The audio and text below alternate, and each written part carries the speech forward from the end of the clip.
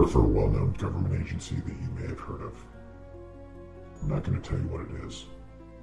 You've heard of it.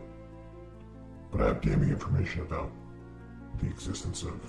What's going on today, guys, and welcome to Eddie Studios. For those who haven't been here before, I do weekly videos with tips and tricks to help you be a better videographer. Lately, I've been doing a playlist on how to edit using your mobile device because it's super important to be able to edit your videos, and to be able to edit them mobily really takes away a lot of limitations. So we're using Powerdirector to do this because it's the most powerful mobile video editor that I've ever come across, and I just love it. I've been using it for 3 years, and I'm sharing tricks with you guys. So if you haven't checked out any other videos and you're new to Powerdirector, I recommend you check out the rest of the playlist above and get familiar with Powerdirector before you come to this one because it's a little bit more complex.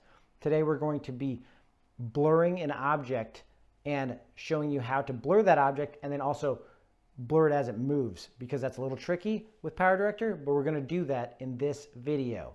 So to start off, we're in Powerdirector already and have our first clip in the timeline. So the clip you want to use, go ahead and put it in the top layer of the timeline, and then the next thing you're going to want to do is duplicate that layer underneath it. If you need to know how to get to this point, watch the previous videos that I've done on Powerdirector and you'll get here. To get that next layer in, we're going to go third down on the left hand side to the layers tab and hit video and go find the video that we had and just add it in there. And once our video's in the timeline, we're going to go ahead and click out here.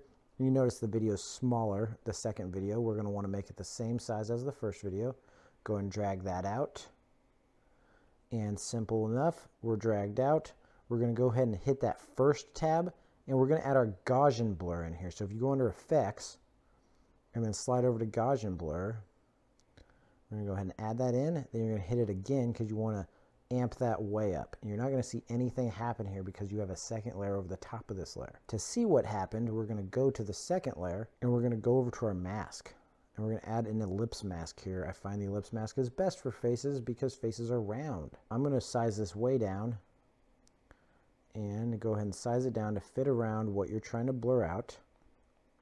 And as you can see, everything else is blurred except for what I'm fitting this around, which is the face of our interviewee here, Fred. We'll call him. I don't know who this Fred guy is because he's a mystery. What you're going to want to do to fix this is invert it. So we inverted it. Now we only see everything else and not Fred. And I'm going to go ahead and feather this out a little bit. There we go.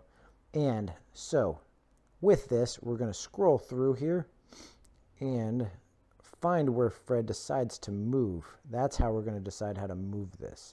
Now before Powerdirector added keyframing in here, you had to split your clip and then manually move it. But now what you can do is come to the moment right before he starts moving, hit a keyframe. So that diamond on the right hand side, just tap it. That gives you a keyframe. We know it's stopped here. And then we're going to go to where he stops moving. So he stopped moving. We want to go to right when he stops moving so that it keeps up with the motion. I'm going to manually move the mask with my finger. And when I do that, it adds the second keyframe. We're going to go ahead and scroll back so you can kind of see it keep up. See how the mask keeps up and moves with him. So we're going to keep going here, and then Fred moves again here. So right when he gets ready to turn his head, we're going to add another keyframe. So every time you want to do a keyframe at the beginning of the movement to make sure the mask doesn't move between that last keyframe and now, so that when you're keyframing the next shot, it's only moving from this moment forward.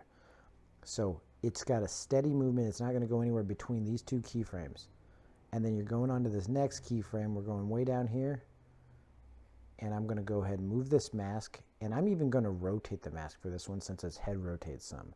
So we're going to go down and rotate. You could even resize it if you want. And the keyframes are going to track all of that. So if you resized it, it's going to change the size as it keyframes through. So we go here. And we just go back just to make sure it stays, and you can change anything. You can erase your keyframe. If you have the keyframe selected, you notice that a little minus comes up next to it. You can hit it and it erases the keyframe. You start right over. From here, he immediately goes back to the starting position. So we're going to just go ahead and scroll ahead to here. So we want right when he stops, and go ahead and move that again. Go ahead and rotate it. And I'm not going to size it up too much. I don't really need to size it up. and right there. So let's go ahead and scroll back through. Just make sure we've kept up with him the whole time. Oh, see, it skips out for a second. I want to add another keyframe in here before he starts moving, like right there. So we're going to add a keyframe in here. This will fix our problem by moving it here. And when I add that keyframe in, that kind of gives me, yeah, there we go. So there's not a moment where we're missing Fred. But here you notice Fred leans towards the camera to shut it off. We'll add another keyframe in here. You can add as many keyframes as you want. Get one right here while he's still back. Keyframe that. And then moved forward. And I'm just going to size it up basically and like move it over slightly. So let's go ahead. Scrolling through it slowly, making sure we're not seeing any of Fred because he wants his privacy.